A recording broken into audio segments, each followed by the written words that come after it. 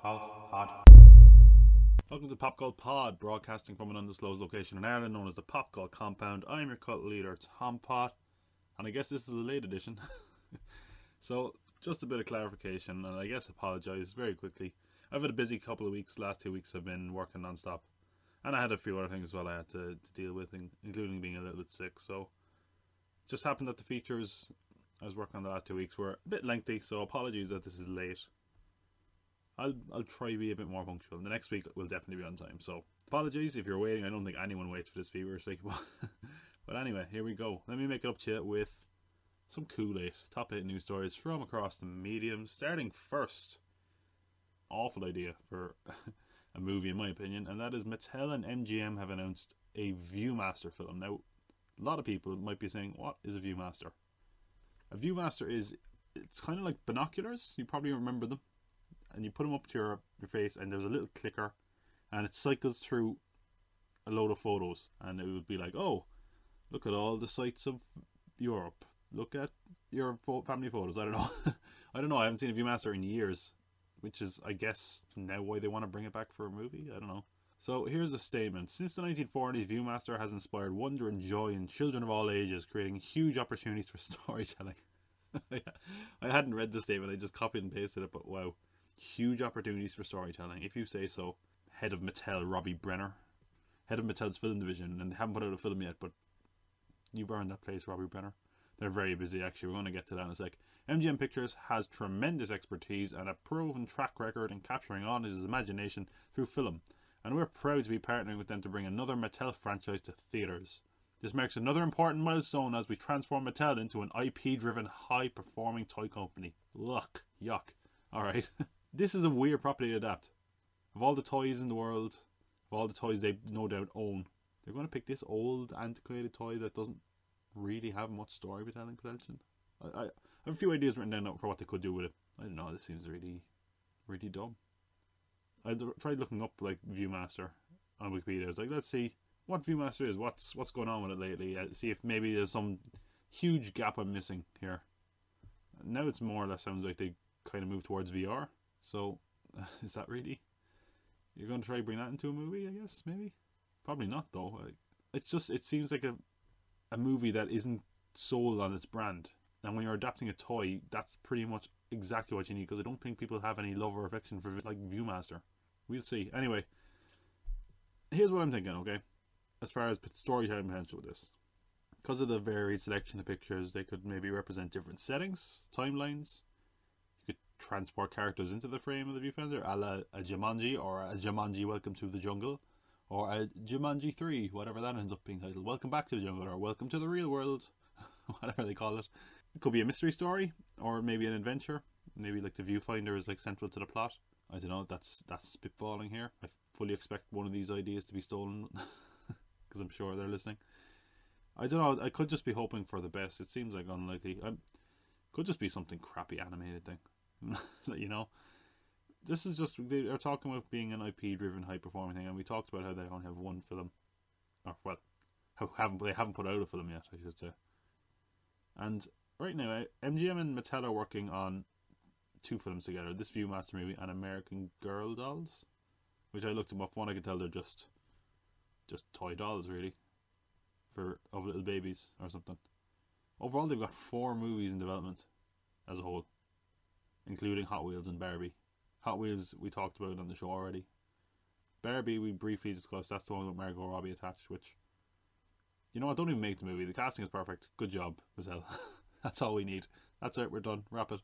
They have a slate of 22 shows in the works across different platforms as well. So, I don't know, is Mattel kind of going crazy here? I don't know how interested people are in kind of toys anymore, and I'm trying to think of any big toy brand that's going to get people into a cinema, but I don't know. Maybe I just don't know what kids like these days. I just thought it was video games. Well, speaking of what kids like, or what people are hoping kids like, we have the Scooby-Doo animated film. The cast of this has been revealed.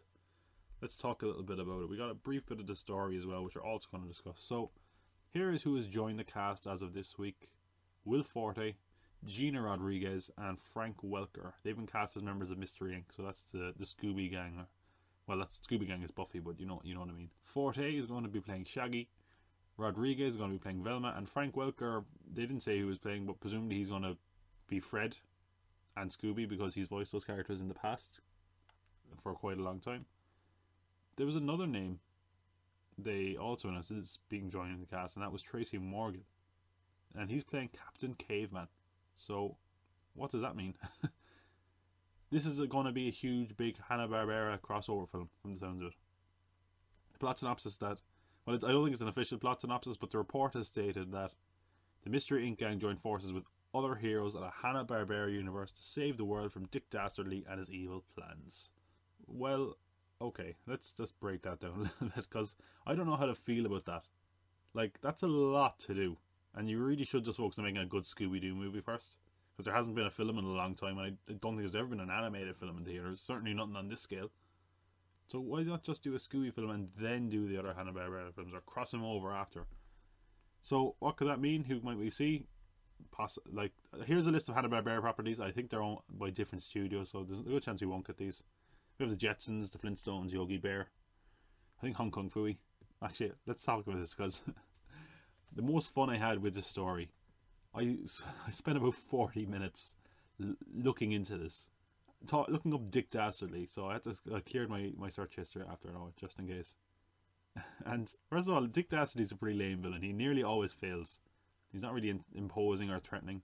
But one of the things I loved was that for this I was looking at Dick Dastardly's Wikipedia page, and somebody is a real Dick Dastardly fan out there. Someone is a student of Dick Dastardly. Like, it's amazingly detailed. So, first of all, we start with a conspiracy theory. Okay, this is to do with Dick Dastardly. This is like the highlight of my week so far. Reading about Dick Dastardly on Wikipedia. This is exactly how it was written. Copied and pasted at the time. I'm not sure. I haven't checked if it's still up or maybe it was just a quick edit. So, it says, on one occasion, Dastardly did cross the finish line in first place, but was revealed to have extended the nose of his car at the last moment and was disqualified in favour of Penelope Pitstop. This despite the fact that other characters have pulled similar stunts in the past without punishment. And indeed, the original footage showed that Dastardly had not extended the nose of his car. Jesus Christ! Wake up, America! Like, I love that someone got that annoyed, did that amount of research, and they were like just fighting for Dick Dastardly. They're like, he was screwed out of this here, and I see what's happening. I see the world for what it is. Dick Dastardly won that race, man. The world's leading most Dick Dastardly expert. I like to think he goes around handing out business cards with that on. You know, the #1 Dick Dastardly expert in the world. How are you doing tonight? May I be of service? Roll himself a book. You don't know Dick. That's his autobiography. The author of You Don't Know Dick, Tales of Dick Dastardly. Then another thing I found out, actually, look it up. We're not done with Dick Dastardly. Forget about the Scooby-Doo cast, and that is what it is. This is now a Dick Dastardly podcast. This is the Dick Dastardly hour. Here's the next part, it says, and I love how this analysis goes on. And it's a little bit sad, actually, because there's a grain of truth here. And this person's clearly done the research, and he says, it seemed likely that if Dastardly had not bothered to cheat, he might have won many of the races fairly. The Mean Machine was the fastest car on the grid, and Dastardly's driving ability was often shown to be superior to the other racers. Alas, Dick seemed bound to a code similar to that of wrestler Gorgeous George. Win if you can, lose if you must, but always cheat. Oh, you gotta applaud the person who put that time and effort in. That poor man. That #1 Dick Dastardly expert, man. We gotta have him on the podcast somehow. I don't know what that we'll ask him about. Let's just have him. Maybe he's got interesting insights in a lot of characters. Maybe he figured out how Freddy found Wilma, how they matched together, how they fell in love. Maybe he knows Daffy Duck's dark, dark secret. I'll play some ominous music there. Another thing I found out from scrolling Dick Dastardly's Wikipedia page, this podcast has no structure anymore, does it? This isn't the new story we started off with. Is that there's 3 Dick Dastardlys. Okay, so you have Dick Dastardly, the one from the Flying Machines one, which is Catch the Pigeon, whatever that's called. It's like Mean Machine or something. No, it's not called that. It's like Flying Machine or something. But everyone calls it Catch the Pigeon because the theme song is just Catch the Pigeon, and that's what the show is about. And do you need anything else to tell you what show I'm talking about? It's called Catch the Pigeon. They try to catch a pigeon, and the theme song is Catch the Pigeon, Catch the Pigeon. So that was one Dick Dastardly, because that took place in World War One, because it was a messenger pigeon, which, by the way, apparently it turns out he was working for the Axis, so he's definitely a bad guy in that incarnation. Then there was Wacky Races, which was a different Dick Dastardly. That was the son of the Dick Dastardly from Catch the Pigeon. And then they rebooted Wacky Races, which I didn't know about. But I didn't know a lot about Dick Dastardly, apparently. I didn't know Dick. The #1 best-selling book from the foremost expert on Dick Dastardly, I'll remind you. The reboot of Wacky Races had the son of Dick Dastardly in the original Wacky Races, so the grandson of the Dick Dastardly and Catch the Pigeon. So there's 3 Dick Dastarlys, so we're on to Dick Dastardly the third, and they all seem to be the exact same and look the exact same, but hey, aren't you glad you joined this podcast today now? You've finally gotten some insight on Dick Dastardly. Wow. Okay, oh right, I should probably talk about Scooby-Doo, and that's what we're talking about. The one person who's really not happy about this actually is Matthew Lillard, who was Shaggy in the live-action Scooby-Doo movies in the 2000s. He, like, whatever else you want to say about that movie, the casting in general for that was fantastic, but Matthew Lillard was Shaggy. It was perfect. He looked it, he sounded it, he acted it. Fantastic. He went to Twitter and basically said, so this is how I find out. No one told me. Thanks, basically. So no one informed him that he's being replaced. He's been the voice of Shaggy for a long time now. Not just in those movies. He's gone on to be a voice actor for the character. And they just replaced him, which seems to be going around lately. Here's an issue I have with that, right? Is there really need for a celebrity stunt casting in the Scooby-Doo movie? Like, Scooby-Doo brand should sell it, right? It's not like people are going, and especially the names they have, no disrespect to Gina Rodriguez or Will Forte, I like both of them. They're not names that are going to, people go, oh, Scooby-Doo movie. You know, it's not like they got A-list actors for it. It's just it's a bit of a shame. I don't know, this is a very odd movie overall. I don't really understand why they're doing a big Hanna-Barbera crossover. I mean, maybe they saw Spider-Verse and they figured it would work that way. Maybe they figured we can introduce all these at once and then spin them off. I don't know, I have a passing interest in this because of how weird it is. And if it means we get more Dick Dastardly, I'm all for it. I'm all about the dick. Oh god, that's going to come back and bite me, isn't it? I shouldn't have said that. How can I transition? Scooby-Doo animated film. Puppy power. Let's talk about other films that have been dated in a new segment I'm starting, because we had a lot of dates this week. A lot of talk about shuffling dates. So in our new segment, I need a date. Somebody please date me. God, I'm so lonely. Oh, that's a sad title. A lot of films got shuffled around this week. We were talking about kids movies, so we'll start with those. That was my transition. See, that was not a lazy transition. I transitioned from an animated Scooby-Doo film to an animated Clifford the Big Red Dog movie, which is what we're talking about. I have a few sources on this. They've told me Clifford the Big Red Dog is about a cat named Cleo. Small and yellow. Pretty sure that source is accurate. Take it with a pinch of salt, I suppose, if it doesn't turn out to be true. Given the date of November 13, 2020, it's Clifford the Big Red Dog. It's all in the name. People, if you like Clifford the Big Red Dog, I guess you're very happy. Then we have a film that I didn't know about, or I'd forgotten about, that got bumped from its schedule. It was originally at that date, also from Paramount Pictures. It's a live-action CGI hybrid movie of the Rugrats. I don't know why that's live-action. Why not just make it all CGI? Is it just the backgrounds are going to be live-action or CGI? Like, because the babies have to be CGI. So why are you just going to have real backgrounds? Like, why? I don't know. Anyway, that's happening. We have no other details at all about that. It's coming out January 29, 2021. And another, well, a bit darker kid property that they completely removed off their schedule was Are You Afraid of the Dark, which is meant to come out October 4th of this year. I don't think it's even started filming, so it's not a total surprise that this has just been pulled from its schedule and not redated. Who knows? It's gone for now. Maybe it'll be back. Then again, we also got other dates shifted around, not just kids movies, of course. The Kitchen, which is based on a DC Vertigo comic series. It follows 3 wives of Irish mobsters in 70s held kitchen. Once their husbands are sent to prison, they step up and take the place, and they're apparently quite good at it. The 3 leads for that film are Melissa McCarthy, Tiffany Haddish, and Elizabeth Moss. Included in the cast are Donald Gleeson and Common. Andrea Burloff, who co-wrote Straight Outta Compton, is going to make her directorial debut with this. This movie is now coming out August 9th, so it actually got moved up from September 20th. So August 9th, that's coming at you. I imagine we'll get a trailer in the next month or two, so if that's the case. Not a bad premise. I can see this working, actually. And if it's going to be a bit darker and a bit humorous, nothing wrong with that. Speaking of a kind of darker comic book property, Kingsman, the great game, got bumped to 2020. It's not coming out at the end of this year anymore. It'll be out next year. We don't need to talk about that. I'm sure we'll talk about Kingsman pretty soon. because we seem to be talking about a lot of the same properties over and over again. And we got a property I haven't spoken about yet. I don't think a property anyone has spoken about in quite a while. Rambo. There is another Rambo coming out, the final Rambo, but they've said that before. Rambo Last Blood is coming out September 20th of this year. So not far away for that. Stallone is 71 years old.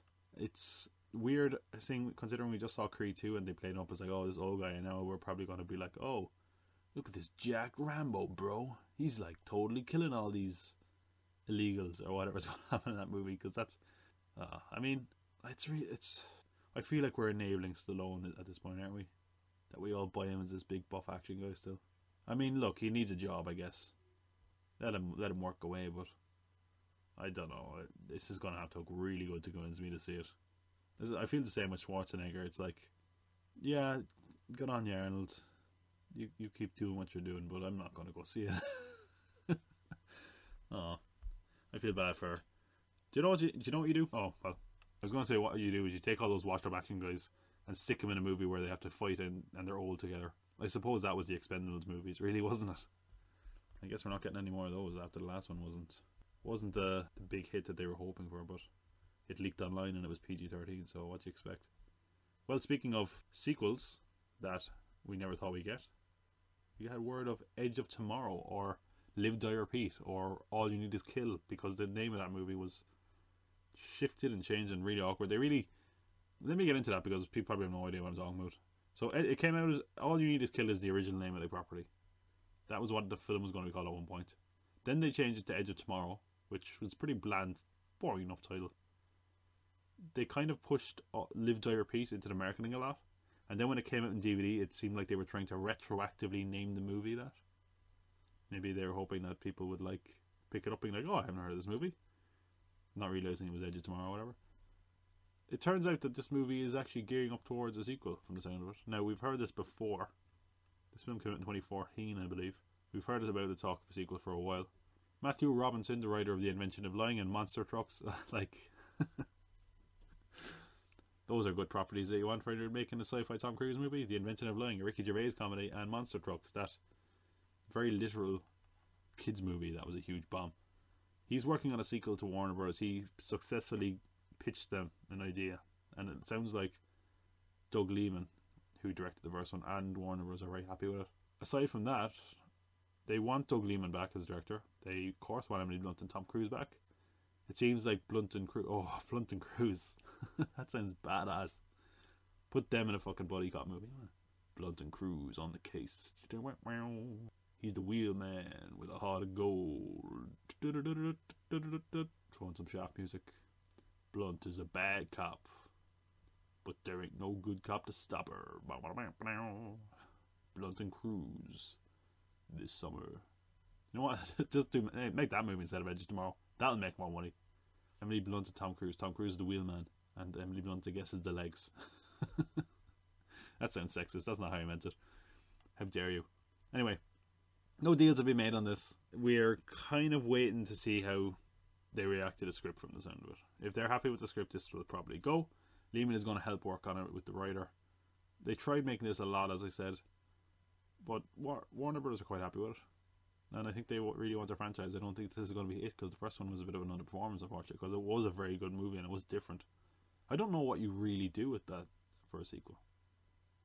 Like, you had a time loop in the first one.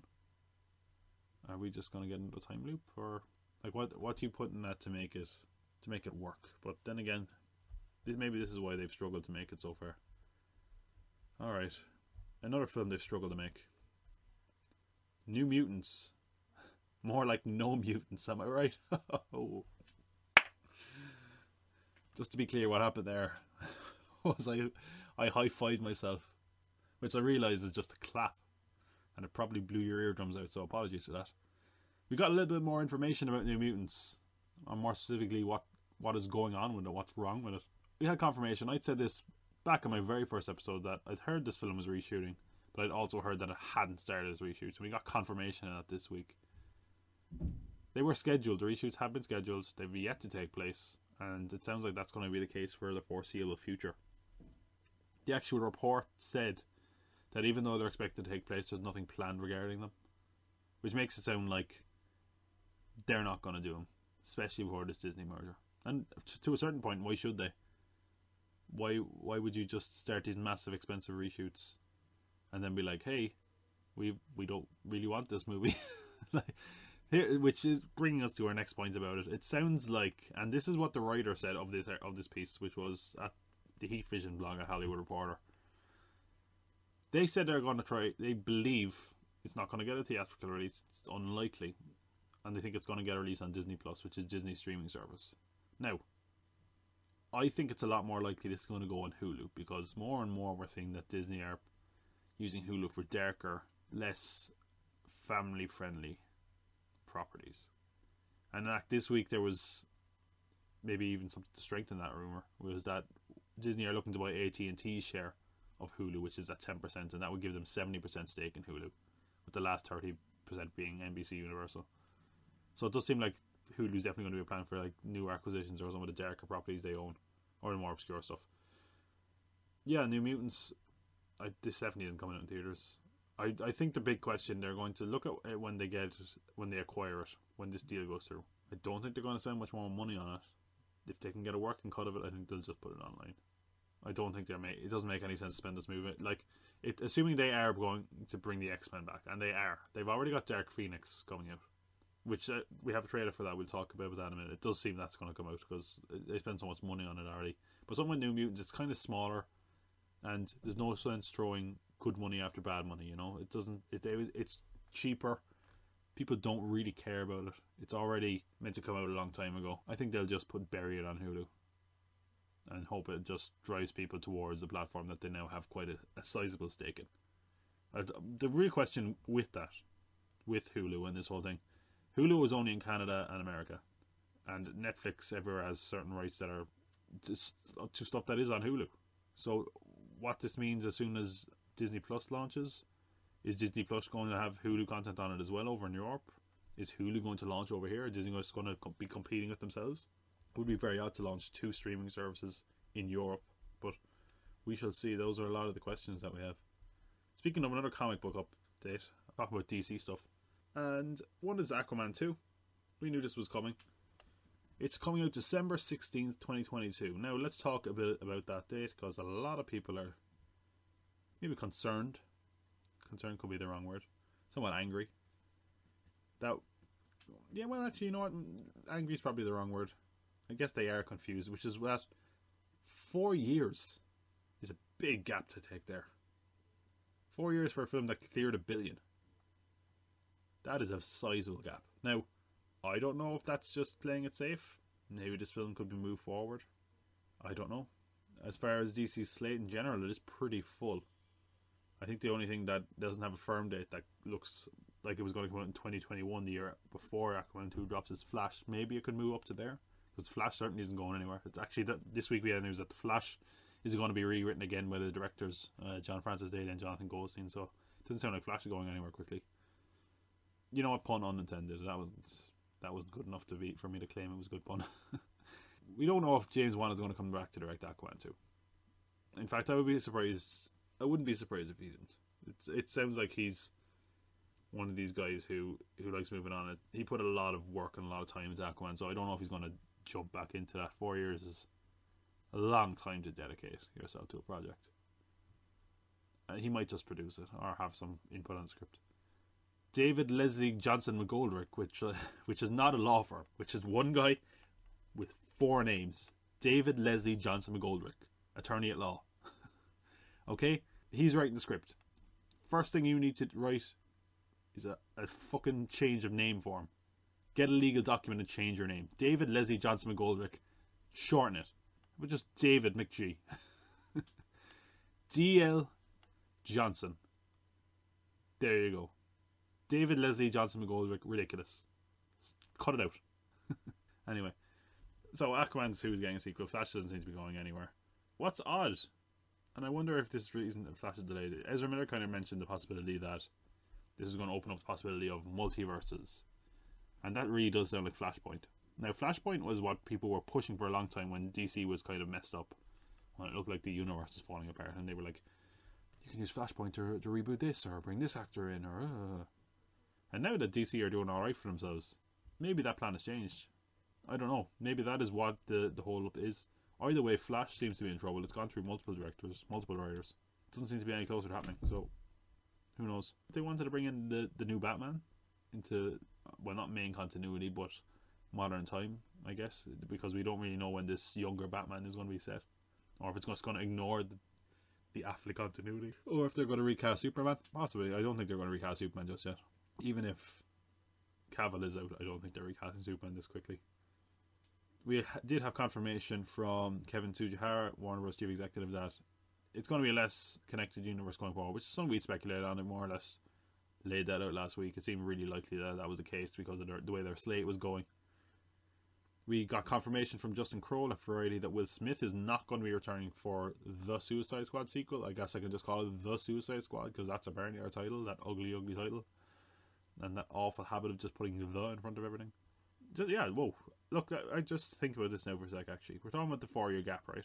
I think, is there only 4 years between Suicide Squad and this rebooted Suicide Squad? I don't know. Maybe.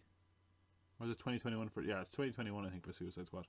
Never mind. 5 years. But are there other films that have 4-year gaps? Dark Knight Rises was 4 years. I don't think any of the Marvel properties have had that big a gap. Well, the Guardians 2 and Guardians 3 are going to have a huge gap now. Yeah, I don't think there's any... It's very rare for a 4-year film gap. So it is quite long. I don't think it's a major thing. Maybe they'll have the Trench movie in the middle, as much as people are probably indifferent to that.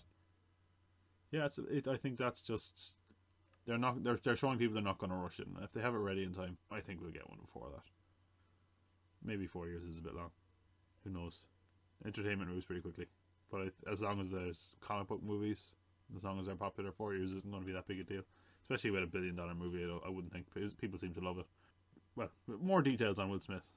Is apparently just scheduling was the main issue there.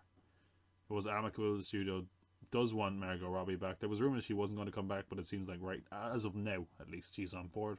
There's a rumour going around Viola Davis is going to come back. That's not been confirmed anywhere, but they're hoping to get this in pre-production by autumn.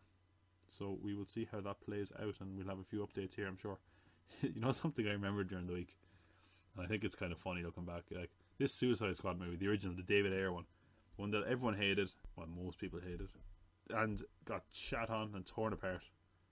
It's really funny to think that some members of the cast got a tattoo that said Squad, to be like, yeah, we're going to be together forever, right, guys? And now half of them are just like ditched. Like the only other movie I can think of doing that, they did that, is like Lord of the Rings movies.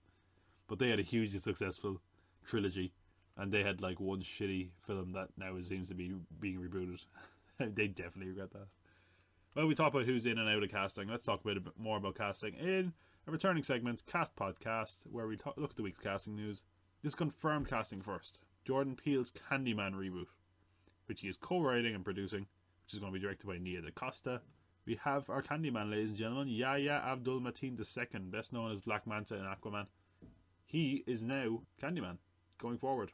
I've heard I think the original actor who played Candyman is not actually, in a refreshing change of pace from some of the latest reactions. He basically said, you know, I think he's going to do his own thing, and good luck to him, and he's happy to see this. But if Jordan Peele wants to reach out to him, he's happy to take a part in it too. It sounds like he's being a bit more in line with his expectations of what you would expect for a reboot of this movie. I've also heard it's going to pay homage to the sequel. I think it's one of those like soft reboots where it might take place in the same continuity. It's a spiritual successor. There we go. That's the word I was looking for. Stalling for time there. Also in talks to star at the moment, that hasn't been confirmed, is Teyonah Parris, who was in Mad Men and If Beale Street Could Talk. She's going to be the female lead and a love interest. So we'll see how that goes. The film is coming out on June 12th, 2020. Other confirmed casting, Sopranos prequel movie. We haven't talked about that in a while. Talked about it for about 3 weeks straight first, starting off, but we're back to it now, and that is that Ray Liotta has joined the cast, which is pretty damn cool when you think about it. No details have been revealed about who he's playing or anything. The report that mentioned this said that a lot of Sopranos characters are going to appear, which doesn't really help us here. I don't think it's likely he's playing an established Sopranos character, but it is nice because Sopranos has such a history of casting actors from Goodfellas, and they've got Henry Hill from Goodfellas now, which is nice to see. Kind of comes full circle a bit. Then we have In Talks, and in a segment we started once 1 week, which was Lee Winnell news. Lee Winnell is the Invisible Man. apparently has Elizabeth Moss in talks with there. They've also very clearly stated Johnny Depp is not coming back because they put out that they really must regret that. This Dark Universe photo shoot where it was all these actors that are going to be like, yeah, this is our Dark Universe. Get excited, people. And they made The Mummy and it sucked and everyone was like, oh. And now that photo was the only thing, the only evidence that they wanted that to be a thing. Johnny Depp sued Amber Heard as well this week for $50 million. Dude is really messed up, man. I don't know. I was going to say it's hard to like him, but I don't think I've liked him for a long, long time. So, either way. Then we have Ghostbusters 3 rumored casting. Seems pretty legit. In fact, this is probably casting you probably could have called it. Well, not a year ago. When was that movie? A month ago? Oh, was I confusing with Ghostbusters 2016? Which I'm not going to talk about that till last week. That was a mess.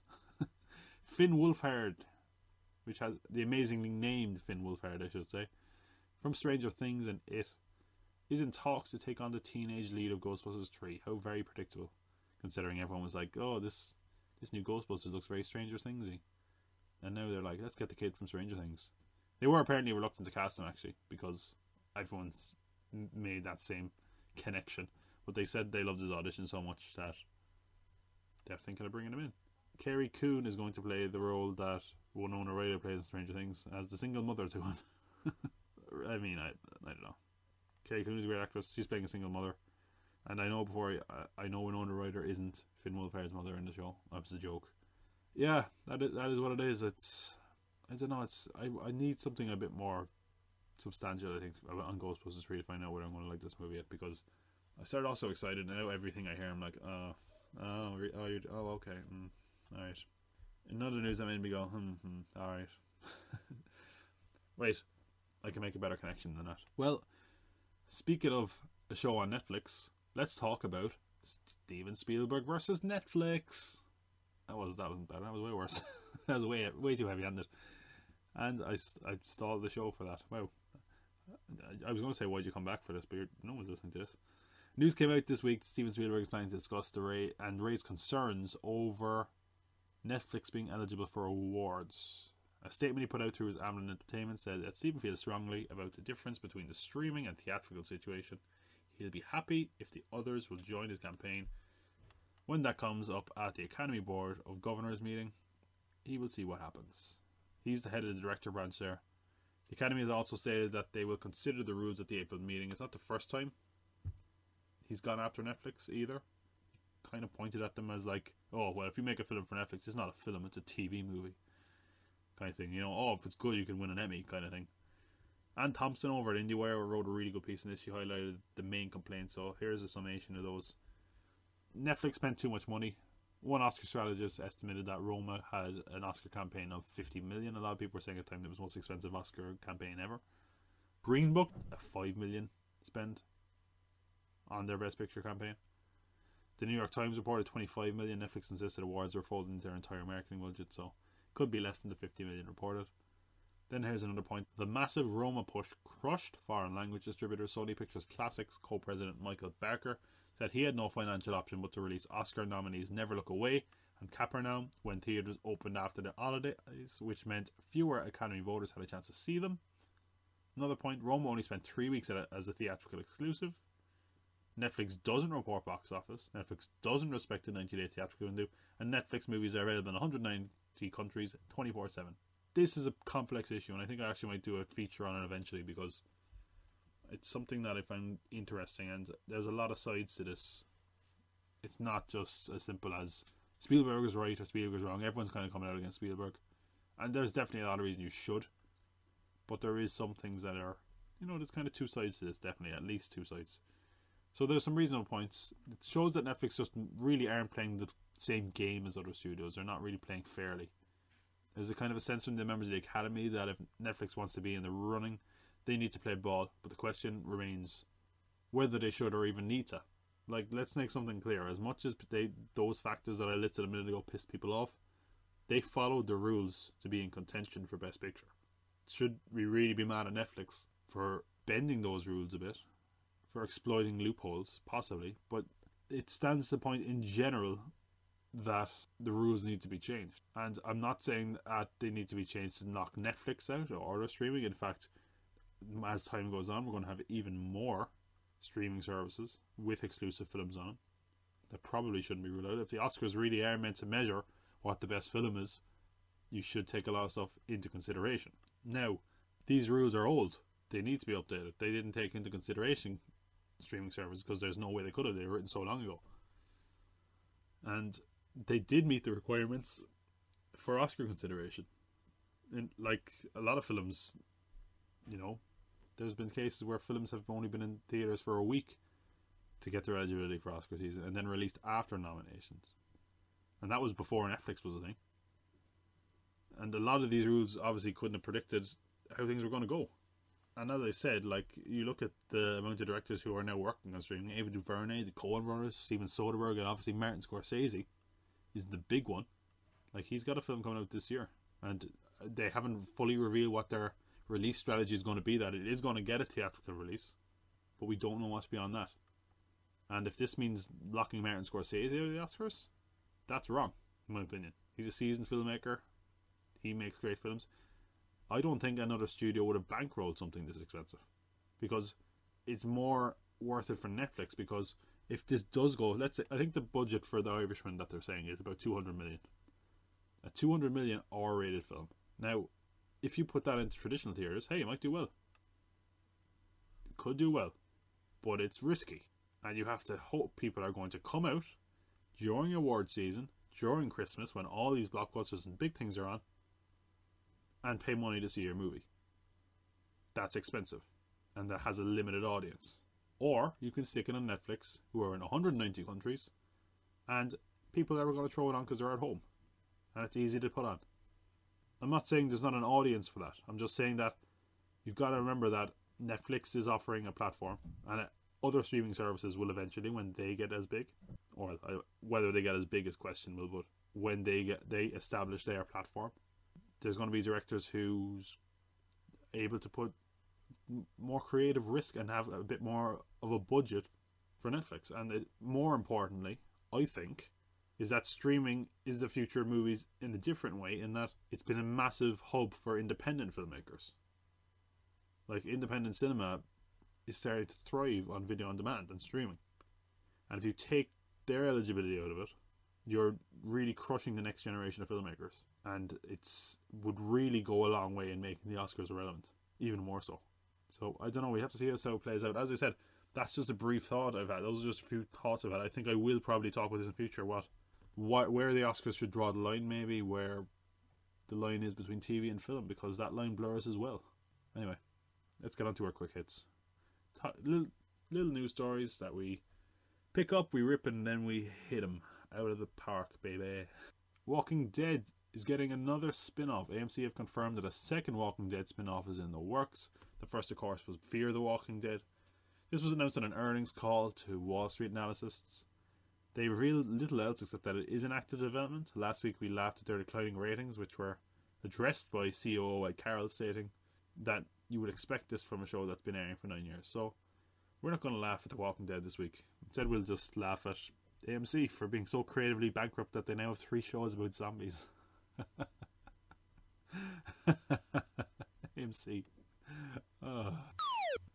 Rami Malek is apparently in final talks to take on the role of a villain in Bond 25. Billy Magnuson is also expected to take on the role of a CIA agent. Malek won't be the first Oscar winner to take on Bond. The villains of the last 2 Bond movies were actually played by Oscar winners. Craig has had a great rogues gallery, including Christoph Waltz in Spectre, Javier Bardem in Skyfall, Mads Mikkelsen in Casino Royale, and then that guy in Quantum of Solace. He was the guy. He had like he had dark hair. Oh God, was he? I can't remember what happened in that movie.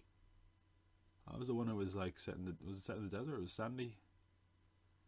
Someone covered in oil in that movie, didn't they? That was something. And he had to stop Solace. No, it was Quantum yet, and they weren't Spectre yet. I remember that. That was a very memorable entry in the Bond series. Brooklyn Nine-Nine has been renewed for a 7th season. This comes at its new home of NBC. It was saved by NBC last year after Fox cancelled the show, and after premiering on NBC, it had the best ratings the show had received since season 2 premiere. I don't have anything funny to say here. If you want something funny, that's what Brooklyn Nine-Nine is for. And then we have our trailer trash. Massive week for trailers. We had, of course, the Dark Phoenix trailer, which we briefly mentioned a second ago. I've been pretty critical of this movie because it looks like a bit of a mess, and the release and the production of it look a mess as well. I don't even really remember the first trailer. It came out quite a long time ago. There was a shot of Jean Grey crying in the rain, which now I'm thinking, was that also in this trailer? Or was it reshot? I don't know. Look, I as with all this stuff, I tried giving it an open mind, and I really did. And some of the effects, as far as design go, look really, really cheap. Especially when Jean Grey is using her Phoenix powers. She has like these cracks in her face and yellow eyes. It's like so bad looking. It's like something on the CW. There is a positive. I do like the shot of Magneto having his helmet crushed and that like murderous look he gives out of the eye. That looks awesome. That is a nice shot. I also have to like a buff tan Professor X. Like, McAvoy looks so odd. He's like, looks like Mr. Clean or something. It's pretty funny. One of the things I could not stop laughing at this trailer for was there's a scene where like Cyclops goes up to Professor X and he's something like that what's his name, Ty Sheridan. He's really acting the shit out of that scene, you can tell. And McAvoy either doesn't care or just did it in one take and was like, that's all you're getting. Because Cyclops is like, what do we do, Professor? And he cuts him off like after and just goes, I don't know what to do. It's like a mother scolding a child. I don't know what to do. Their tones are like really contrasting. He just snaps it like out of nowhere. I couldn't stop laughing at that. It's probably it's the most memorable part of the trailer. I don't know what to do. Jessica Chastain is in it. She's like an alien. I think she's an alien. She just had bleached hair in this. I didn't really remember it. And yeah, we don't really know what her plan is. She's influencing Jean Grey, I guess. Quicksilver was in this very briefly. He's gonna die, I'd say. He just looked like he's gonna die. He's running at Jean Grey as she's Phoenix, and he's running on low debris. That guy is dead, I'd say. There's kind of too much in this trailer. We get way too more than we need to know. We see a divergence about who wants to kill Jean and who wants to save her. Obviously, some people are going to side with Magneto. Like every one of these films, we're meant to be shocked. It just seems really weird they're still kind of hanging around with Magneto. Like after the last one, he was so destructive. This wasn't like in the early X-Men films where it was like, oh, I'm gonna turn everyone into mutants, and then he was completely failed. Didn't he like kill a load of Egyptians or something? Like he was just trying to commit mass genocide. And he's like, oh, hello, old friend. Yeah, I don't know about this at all. I don't know about this movie at all. There's a lot of stuff that looks just like what we've seen before already, especially like X-Men 3. I can't believe they gave her the same jacket as the Phoenix wears in X3, the Famke Janssen wears. Like, of all the things to bring back, why did you bring back the jacket? It's not a bad jacket. I'm not having to go with the jacket, but can you not be at least a bit more original? We have also seen where they're being transported on a train, and then they're attacked. It looks kind of like that part where where Magneto attacks a convoy of trucks in X3. The soldiers also have MCU patches on their arm. I get it, like because the Marvel Cinematic Universe is taking the X-Men. That's the highlight of this trailer. I don't know what to do, except for that part. Sorry, I nearly forgot that part. Look, it just seems like this is one part we've seen before. One part, I don't care. It's this is a really weird time to do this. I don't get why you now decide to make Dark Phoenix again. We just got Jean Grey and Cyclops in the last one, and the last one was mixed. Why not establish these characters a bit more before just going, hey, remember X-Men 3 again? Here it goes. Especially a movie that just looks so similar. Why didn't they just look over the last X-Men and say, right, let's do things differently? It's just so rushed. I feel like if they really wanted to do a last film in the X-Men series, they could have brought back some of the original cast and just gone all out. I really thought we were going to see more of the original cast after Days of Future Past. Such a shame we didn't. Because it's done now. This is the end of the X-Men universe, and it looks like it's gone out with a whimper instead of a bang, unfortunately. Hellboy got a trailer this week as well. I sound really pissed off after the X-Men trailer. I'm sorry. I just don't know what to do. Oh, I might just start using that. Not in everyday life, I'll get weird looks. but on the podcast. Hellboy trailer 2. We got a lot more violence in this trailer, that's for sure. This is our red band trailer, which means it's R-rated. They're allowed to show adult content. A lot of people were won over by this, or at least more so than the first trailer, because the first trailer was divisive. I actually thought the first trailer wasn't too bad. I didn't hate it as much as everyone else did, obviously. It's weird because we're of course promised a darker film, and I don't know if it's darker or it's just more violent. There's obviously more blood in the Del Toro movies and a bit of swearing. It looks faithful to the comics. A lot of the monsters in the trailer we've seen from the books, which is nice. It's certainly interesting visually. There's a lot going on. It's very busy. I feel like, again, this is a trailer where we have too much in it. We see pretty much every monster, and we kind of get the whole film. But it looks good. You know, I don't think it's as... look, here's the problem with this movie, right? People who love Hellboy, most of them love the Del Toro films, and that's a problem. And the other people, I don't think they know or care about Hellboy. So you really have to try to win people over with this who love the Del Toro movies, and I don't think the movie has done a great job of that yet. It just feels not that different, and we were promised a darker one, and it might be violent, but I don't think it's necessarily darker. In fact, it looks very goofy and corny, which is I don't know. I really think that what happened here is they put out the first trailer. I think the first trailer is probably pretty accurate to what the movie is, to be honest. And then they put out this trailer to try to win people over, and the reason there's so much in this trailer is they took all this stuff that made it look like a different movie and put it together so people would be like, oh, this looks more accurate to what I want to see. But what you get in the trailer is all of that stuff that's going to be in, all the more violent, swearing, monstery stuff. That's all in that trailer. And the first trailer is probably more accurate to what this movie would be like. Then again, time will tell. It's not that far away. Comes out in the middle of April. I would say I don't think I like the look of Hellboy as much as I did, which is a shame, because when they put out those like promotional pictures at the start, it was like, whoa, that looks badass. But his face looks really weird. I don't know what it is. It's just too wide. It looks like he's got a big kind of block head on him. I don't know about his delivery or mannerisms. I think he could be struggling with the makeup. David Harbour, he's a good actor, but I think he just sounds a little bit weird, and I don't think that look works for him. On the other hand, Ian McShane looks like a pretty inspired choice for Brutenholm. I love Ian McShane. I think he could carry that role very well. The movie doesn't look bad from a visual perspective. Lighting, cinematography looks pretty good. Effects aren't that bad. There is a weird shot in the trailer. I don't get this. Maybe I'm stupid. There's a part where Hellboy shoots a guy in the head, and then it's just a close up of his face that's zooming out. So I don't know. I don't know what happened there. I don't know. Is it saying the camera zoomed through the hole in his head? Is he up close? I don't get it. I find that it was a very weird shot. I don't know. Maybe I'm overthinking it. We get a shot of Hellboy riding a dragon and kind of King of Hell riding over the River Styx and all that, which I think me and most of the rest of the world has predicted that's going to be like Mila Jovovich. Just let me try and repronounce her name, because I always butcher names, but I'm sure I can do a better job here. Mila Jovovich's Blood Queen. I think we can all suspect that that's her showing him a vision of, this is what happens when you join me. Then we have the last joke line, which is something like, because I'm a Capricorn and you're fucking nuts or something, and that's not a funny joke. It's just not very good, is it? It's kind of a weird way to send people out. I think, as I said, this film is a lot lighter and more fun than people expected, and we'll see if that is a good thing or not. Certainly not the dark movie that people feel they were promised. I am excited for it, but it's hard to judge what we're actually going to get. Not long until we find out. And then the final trailer I want to talk about this week, Shazam. So check the description of this video, not this video, this podcast, unless you're watching it on YouTube. I did a breakdown for the Shazam trailer, so most of my thoughts are going to be there, including some interesting Easter eggs about the 7 deadly sins of man, potential villain, I should say. I will say I like this trailer. Quite odd. Actually, it's funny, I spoke with this last week. I was like, where's the trailer? And then this week they're like, okay, here you go. Good timing.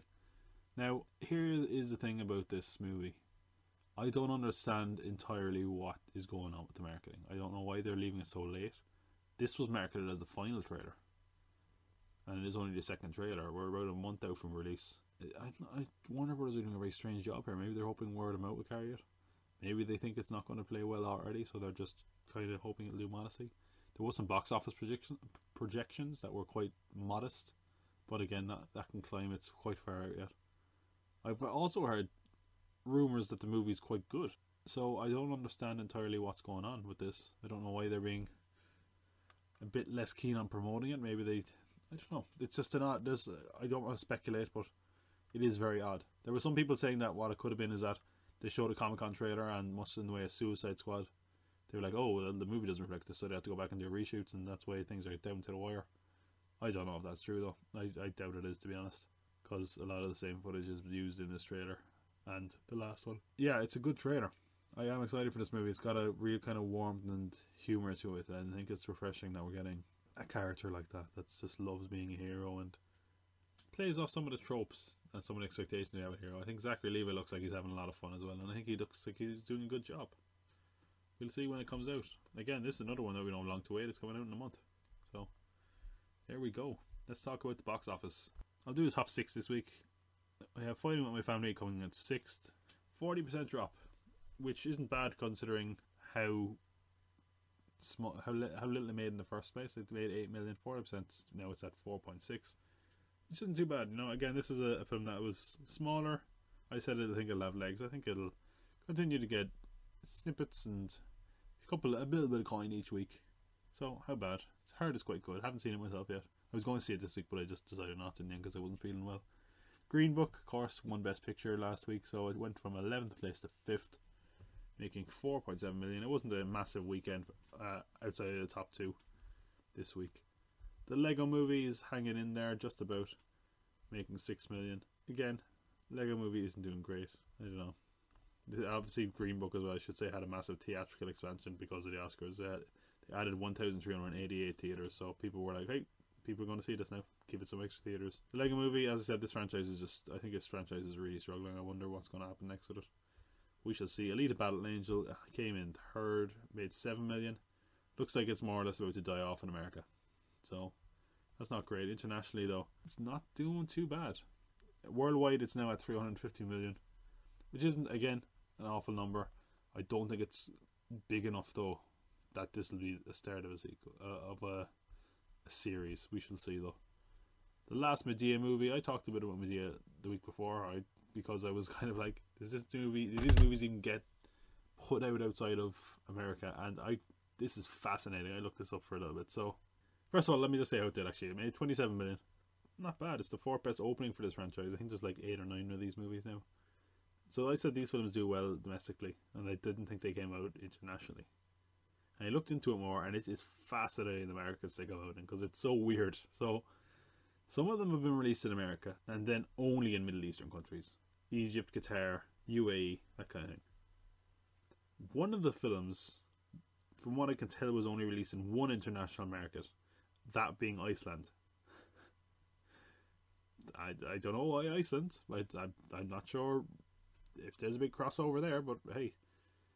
Also, I don't know, I've never seen any of these films. Is there a big, I only know them from their infamy, is there like a big long running narrative? Or could you just release a random entry of it in Iceland and be like, here you go? I don't know, maybe it does well on DVD in some countries and they release it based on that. One of the only consistent markets it releases outside of America is South Africa. So I don't know what that says about South Africa. It's just a bit weird. I don't know. This might be the last one, and I think Tyler Perry broke some record this week. I don't have it in front of me. I think he was like the highest grossing African American director domestically. Like he might have made over $1 billion or something. I don't know. I could be completely wrong there, so I better reel that in. How to Train Your Dragon topped the box office this week in its 2nd week. How it's outpacing its predecessor at this point in time, which is quite good. It added 52 million internationally, including 33.4 million from China. Good. This film is doing well, and from all counts, it deserves it, because I've heard good things, and I'm sure I'll see it eventually and think, hey, they were right. Hack headline for this week, where we come up with a headline to sum up the box office that some crappy article will use. It's Tyler Perry's funeral as audiences choose drag on to just drag. Get it? Because Tyler Perry is in drag as Medea. That's high quality content, people. You should send me money for it. Weekly watch, we have movies. Of course, the massive release coming out this week is Captain Marvel, which is out on the 8th of March, this Friday, International Women's Day. I'll probably review this on YouTube first. I'll try to put a video review out at the weekend. I'll talk about it on the podcast in depth next week. But if you want to get, the jump and hear what I think of it first, YouTube is the place to be. And I've put up a lot of other stuff on YouTube, including a trailer breakdown for Shazam. So I would say, if you're not on the YouTube channel, you're really missing out. So check it. Then we have The Kid, which is the only other film releasing theatrically, I believe. And it's directed by Vincent D'Onofrio. It's a western starring Ethan Hawke, Dane DeHaan, and Chris Pratt as a villain. It's got a trailer. I think it's quite odd. We got the trailer at the end of February. And the movie's coming out, next week. Not even next week, the end of this week. So I don't know what's that about. Why they're just last minute rushing us. I don't know. It's about Billy the Kid and his encounter with Sheriff Pat Garrett. Billy the Kid being played by Dane DeHaan, Pat Garrett being played by Ethan Hawke. Heard, could be pretty good. Who knows? TV, lots of stuff on TV this week. First of all, we have The Story of God with Morgan Freeman. Returning for season 3 on National Geographic on the 5th. That's The Story of God with Morgan Freeman. I think that started off as Morgan Freeman, then I lost my way because I realised I have nothing to say in the show. I think I just wanted to get a Morgan Freeman impression in there, and that's why I put it in. No, I think there's a lot of stuff on this week, so I want to highlight some of it. AP Bio Season 2 begins on NBC on Thursday the 7th. Superstore is also returning that night. I've heard both those shows are quite good, but I haven't watched either of them, so check them out. American Gods is returning for its long anticipated Season 2. This has been in production for a long time. Heard all sorts of issues with it, but we'll have our answer whether this is as strong in the second season as it was in its first, because people loved that first season. It's coming back on Sunday, March 10th. HBO's docu-series about Adnan Syed, the subject of a Serial, that podcast. The case against Adnan Syed debuts on Sunday as well. I think that's quite interesting. We're going to see, because Serial was a massive, was the biggest podcast in the world, and I think it kind of fell off a little bit, but I wonder if it was as accurate as people say, because I think they're talking a lot to some of the women involved, and they're trying to get another side of the story, so yeah, we should see how that works out. Derry Girls will have returned for its second season on Channel 4 by the time this is out. Derry Girls is a fantastic show. I absolutely love that show. Definitely check it out. Then we have... oh my god, I forgot I put this in the list. Okay, so... this is... Spielberg, you were asking about TV movies. This is a TV movie, okay? Listen to this, right? So this is airing on the Hallmark Movies and Mysteries, which is apparently a TV channel. Your guess is as good as mine. And here is what it's called. Apparently it's the first TV film in a series of TV films. Crossword Mysteries, a puzzle to die for. Okay, so it stars Lacey Chabert. And here is our plot synopsis. A brilliant crossword puzzle editor finds her life turned upside down when she is pulled into a police investigation after several of the clues in her recent puzzles are linked to unsolved crimes.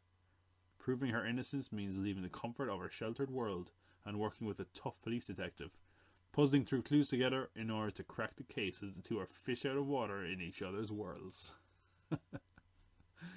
Oh god, that sounds like the best bad thing I've ever seen. It sounds like Murder, She Wrote, but they were like, books are too complex, let's make it a crossword code. Like a guy doing that must be pretty, let's just delve into this for a sec. So, in other words, there's words in the crosswords that are presumably going to link to unsolved crimes. But instead of giving the detective just the answers to the crossword, she tags along. Because I guess she's going to be so smart that she'll be able to use those skills to help him solve crimes.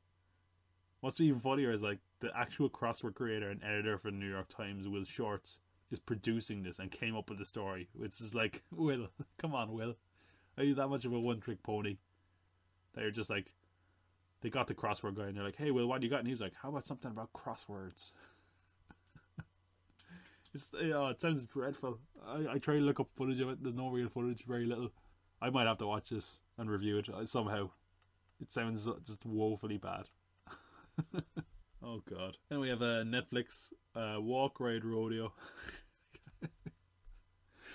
Still thinking of that crossword show, sorry.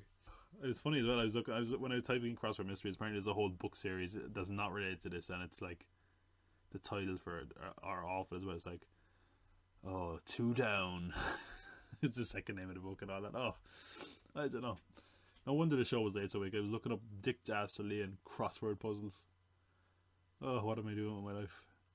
Anyway, on Netflix this week for the weekly watch, we have Walk, Ride, Rodeo. This is a true story. I tried to look it up and I read the plot synopsis on Wikipedia and it spoiled the whole thing, but then again, it's a true story, I guess, so can't be annoyed about spoilers. But it tells the incredible true story of Amberly Snyder, a nationally ranked rodeo barrel racer who defies the odds after barely surviving a car accident that leaves her paralysed from the waist down. Yeah, guess how that film ends. Do you really think they're going to make a movie if it was just like, this woman was great and she got paralysed at the end?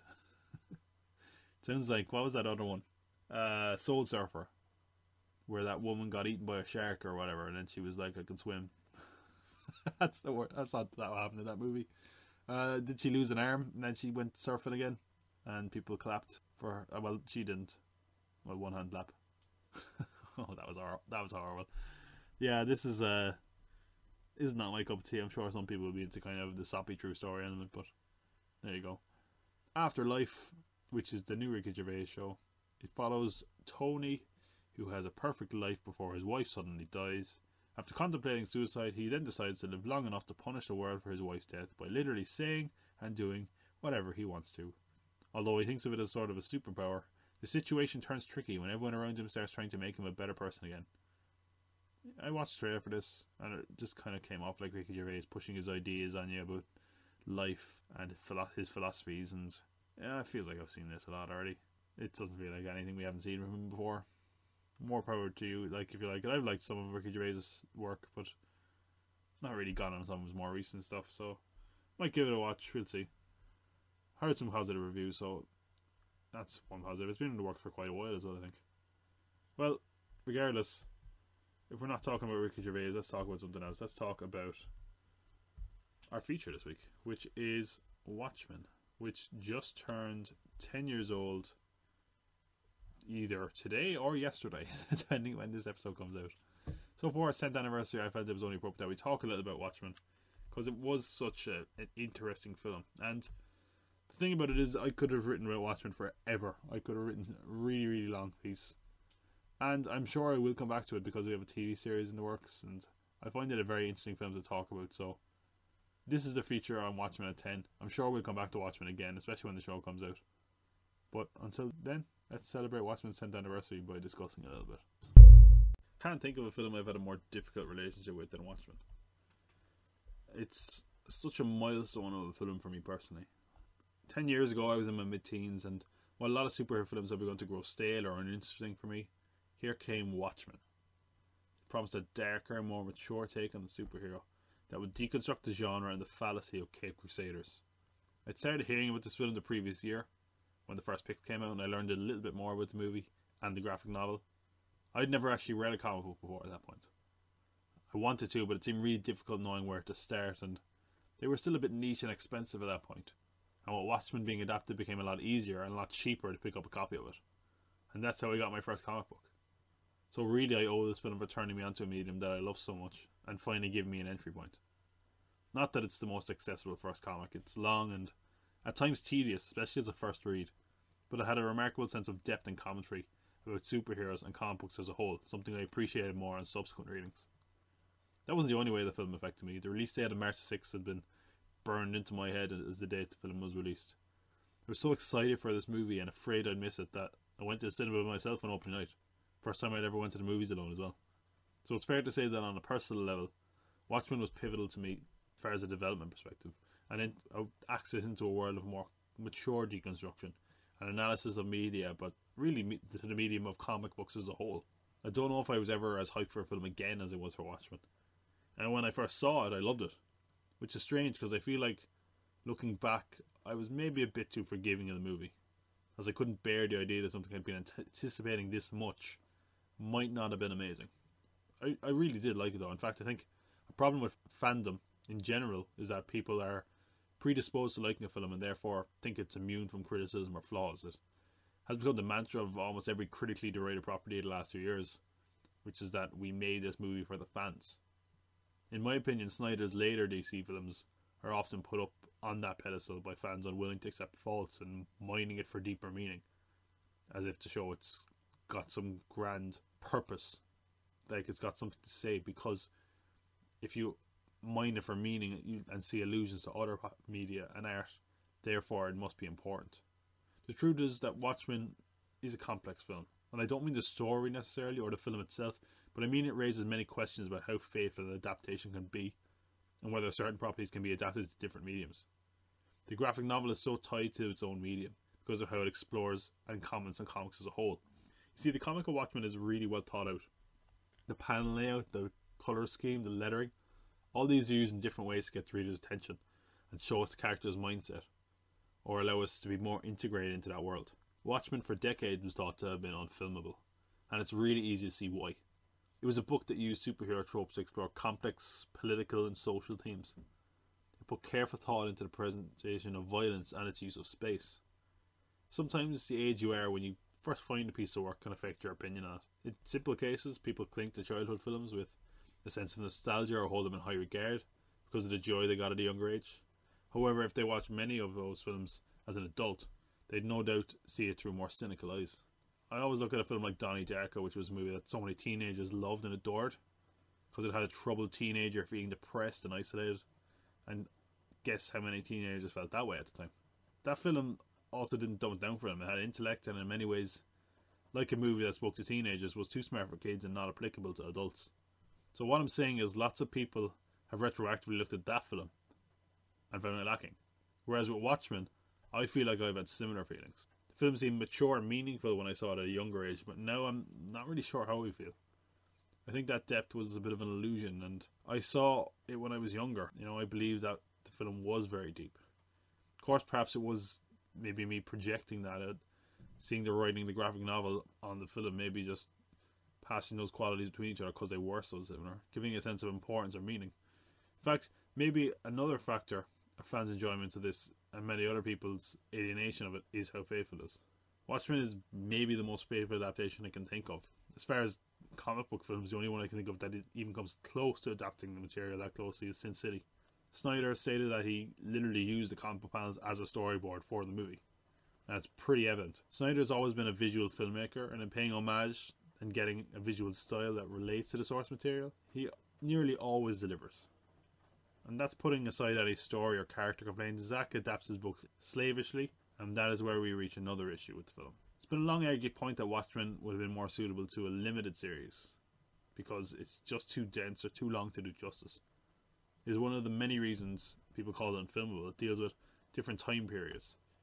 It's not always told in a linear fashion. There is a story within a story that only relates tangentially, among plenty of other tropes that make it tricky to work on or to keep it especially for feature film at a decent running time and to capture the same themes and scope of the story. So what did Zack Snyder do when he adapted it? Well, he filmed everything, really. Like, the problem he's had in a lot of his movies, in my opinion, is that he's never really good at cutting down his films. A lot of his films have director cuts, and while fans have often pointed to meddling studios or unfair treatment of the creative vision, what it does point to is that Snyder needs a good editor, and that he's a little bit excessive. He throws in everything in the kitchen sink. That's particularly a flaw in a film like Batman vs Superman, in my opinion, that there's just too much and the film suffers for it. The film had an extra half hour that was cut, making the film a lengthy 3 hours. Watchmen as a theatrical cut, for example, is 2 hours and 42 minutes long, and at times that drags. While it does a good job of honouring the source material, it feels that length. A film being long is fine, but if it doesn't have anything to say or doesn't really move the plot forward, it can be problematic and meandering. And while the book had moments of this, the world is better established in it. We get better insight into the characters and can appreciate the illustrated art. Most importantly is that books aren't often read in one sitting. The theatrical cut of Watchmen is long and quite exhausting, and it's far from the only cut. There was a director's cut at 3 hours and 6 minutes, around 20 minutes longer, and that wasn't even the complete version. Snyder had also intended to adapt a story within a story, Tales of the Black Friday, in live action. It was in the script, but realising the cost of it, he was animated instead, and realising that Warner didn't want an additional story that only had partial relevance added to their film that was already nearly 3 hours long. It was instead released as a direct-to-DVD film, 26 minutes long. This was then added into the cut, along with some minor footage to make the ultimate cut. This created a 3 hour and 35 minute film that included essentially the whole graphic novel. As if the theatrical cut wasn't long enough, right? 3 hours, 35 minutes. I tried getting through that cut before, and I have to admit it was a tough sit. Film was labelled as unfilmable because of the vast amount of content that is difficult to condense. And while many tried to get around that issue in their adaptation, Snyder more or less ignored this and filmed everything. I'm not saying the film isn't an admirable attempt, but it faces the problem of putting Watchmen in film as opposed to television. It becomes long at times and sluggish. It's not a knock at the film, but it raised the question of what makes a good adaptation. Watchmen as a film is faithful to a flaw. In doing that, it ignores the difference between the mediums and doesn't fully adapt to what a Watchmen film should probably be. Which brings us to our next point, and that is about the director, Zack Snyder too. Like I said, this is not a hit piece on Snyder. He's done work I like, he's done work I loathe. There are some great features, he's a good visual storyteller, and for the right project, he's able to fantastically frame and make his heroes epic. What he made with Watchmen is admirable. It has quite good qualities. Plenty of better directors tried to make this film, and he actually did, so props for that, I guess. His faithfulness to the visual side of the story, and retaining so much of the graphic novel, is also something to respect considering all the butchered adaptations we normally get. He actually clung pretty close to the comic from a visual and narrative standpoint. Hell, even to get an almost 3-hour R-rated film out is impressive, especially 10 years ago. So now that I've given him some respect and some praise, I can say this. He was the wrong person to adapt this movie. Snyder is something of a divisive figure, especially since the DCEU. In my opinion, though, he has always had a problem with trying to make things look cool. Why that's an issue is that Watchmen isn't a cool story. Even look at the costumes in the original graphic novel. They look a little silly. The colour palette of the book used an alternate colour scheme, but it was still really colourful as well. The book also places emphasis on the mundanity of superhero lives and how pathetic and sad heroes are, and even whether we need them at all. The film is actually interesting because it's just so odd that something that appears so faithful actually misses the point of the graphic novel. With 300 he was also faithful, and that was a Frank Miller comic. And maybe some executives felt he could deliver an adaptation of another dark comic from a pivotal writer of adult graphic novels in the 80s, like Alan Moore's Watchmen. Then again, they are both in the same broad grouping, but are totally different. Moore is a lot more subtle, and Miller at times almost fetishizes sex and violence. Snyder is well suited to the bluntness of a Frank Miller, but not to the subtlety or nihilist philosophy of an Alan Moore. Snyder has always battled with the issue of maturity in his films as well. It seems like he feels that he needs to prove how complex or mature his movie is to prove it has value. In the case of BVS, that means throwing in lots of plotting that was unnecessary and overwrought, and allusions to deeper themes to show how intelligent it was. What is odd in that regard is that Snyder tries to embrace more adult concepts in Watchmen to prove that the film is more important and mature. Excessive blood and violence, for example. Sure, the comic had a bit of blood, but it never went over the top, which is what made the end of the book so impactful when we see New York devoid of life, with at times blood being the only thing you see on the streets. And however, putting violence as people exploding into guts and explicit snapping of bones doesn't demonstrate maturity. It actually has the opposite effect. The violence and adult aspects of the whole thing are one of the funner aspects of playing with an R-rated film, but in Watchmen it feels out of place. Then there's the way he treats the heroes in this. He clearly loves superheroes. Even his DC films, as divisive as they are, they have moments of sheer childlike joy or glamorizing of superheroes, at least visually. However, Alan Moore doesn't seem to share that love, especially when you look at the world and alternate history he created because of them. Snyder makes them cool axe kickers, and in superhero films that'd be appropriate, but in Watchmen it's totally wrong.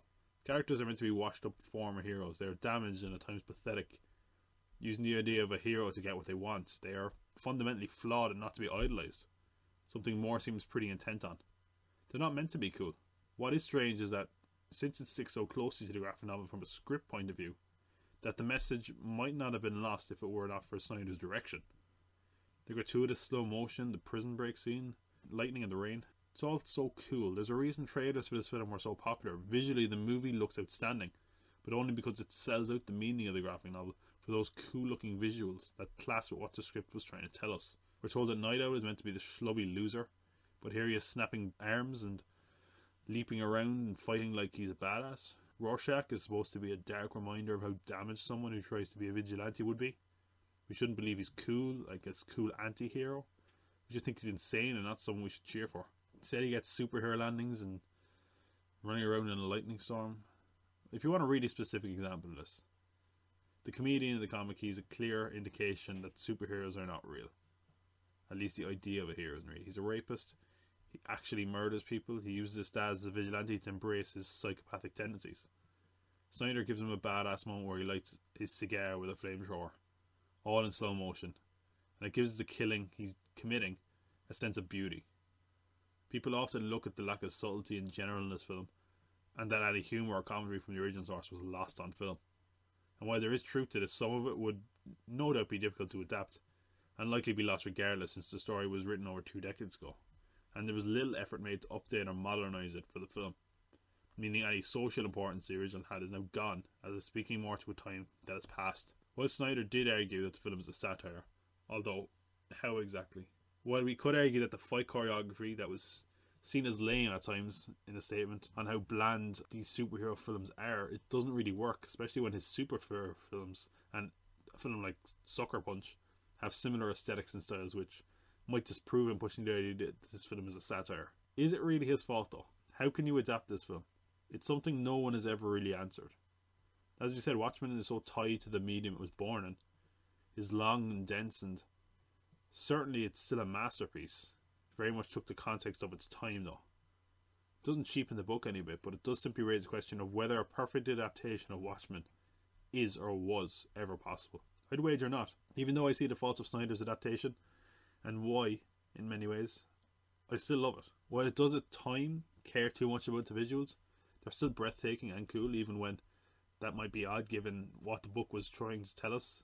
The casting for the most part is amazing, especially Rorschach and Night Owl, and I also quite like Dr. Manhattan. While there is changes made, the movie did manage to tell such a broad story and make it work. In fact, I think the ending that they made for the film might not be as good or hold up to scrutiny. I think it might be better than the original overall. It's a bit neater. Then there's beautiful opening credits depicting a world changed by heroes. It ultimately gives us this new layout of the world, and we get a sense of how we ended up where we are. And that sort of characters we're dealing with. It's a good way to set up the movie and get that sense of world building out of the way early. Yet I always wonder whether this is a film that works as well if you haven't read the source material. But does that really matter? If the point of an adaptation is to make the property its own, the film doesn't really do that. However, if the point is to guide people towards the original, which Snyder has often said is the case, it does do that. Really, this film is supplementary to the book. It allowed us to see some of the great artwork brought to life and some of the characters portrayed like they've been torn off the page. Seeing the scale of some of the scenes, the effects that brought Dr. Manhattan to life, it's nice. It's rewarding for a fan. While I do have some complex feelings about the movie, it seems like once you've read the book it's based on, it's hard not to get some enjoyment out of the film, simply seeing the unadaptable and the unfilmable brought to life so faithfully. And while Snyder has his flaws, I wonder who could have done a better job or how. He called this film a labour of love and stated that he made it as the studio would make it anyway, and took issue with previous attempts to adapt it faithfully. At least as a fan there's a degree of gratitude, or at least something that's adapting something with such reverence and love for the source material.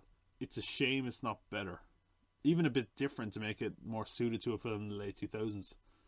I think that's why I have some interest in this TV series, because we've already had Watchmen beat for beat, blow for blow, and for better or worse, let's have something different now. While we can argue whether Snyder understands the source material or whether this adaptation is in fitting with the graphic novel, here's what I think. This is the closest we can get to an adaptation of Watchmen on film. Film is both meticulous and lazy. For one, it really does nothing to adapt the source to screen. It just does everything.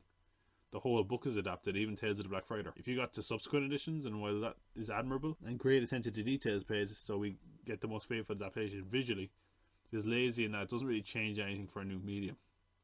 Watchmen worked in the medium of comic books, and that was how it was intended. And that was made with that in mind, and the film, we get every aspect ported over, the panels are used as storyboards. However, because of how the comic was conceived, as a commentary on comics and superheroes explored in that medium, it embraced and experimented with that form, something which the film doesn't really do. The closest it comes to being a commentary on superhero cinema is Nipples on Ozymandias, and that's more of a stupid joke than any in-depth statement. What I can never stop wondering is how this film impacted things though. There's a commercial and overall critical disappointment, yet it has gotten some more critical adoration over time, and it's not undeserved. Let's be realistic. This is considered by most to be the best graphic novel of all time, so standards are pretty high. No one thought we would ever get this movie, so that alone makes it a bit satisfying. The film's never diverted attention from its source either. In fact, it drove many people, including me, to the original, and it clearly has a lot of love and affection for that, so it's hard to kick the film too hard, even though it does deserve a few lumps for some factors. Perhaps this film deserves another feather in its cap. Watchmen's writer Alan Moore, along with Frank Miller, is often heralded with bringing more adult themes and situations to comic books as a whole. While there were a few dark adult superhero films, never on the scale of Watchmen before, and few that flaunted their superhero convention so proudly, and in an age where superhero films are a big thing, and we laud R-rated adaptations for the right property, Watchmen did it long before them, and it deserves a pat on the back if nothing else for trying. You can't help but wonder how this film would have fared now, perhaps more so than ever now. Wouldn't be a good time for a Watchmen adaptation. Or if nothing else, a time to reassess or rewatch Snyder's flawed, impressive, beautiful, misguided, glorious mess. Okay, that's our show this week. Next week we'll have, of course, the news, trailers, and next week we're talking Captain Marvel. So if you see the film, you want to let me know your thoughts, reach out. Do you think I'm wrong about Watchmen? Reach out again. Here's how you can reach out. Hit me up on Twitter, pop_cult_pod. Instagram, popcultpod, all one word. You can email popcultpod@gmail.com, or you can join the Facebook group, Pop Cult Compound. And aside from that, wherever you're listening to this, please like it, give us a positive rating if you can, and subscribe. Keep an eye on the YouTube channel as well. There should be some stuff going up over the week. Alright, that's it. I will see you next Tuesday.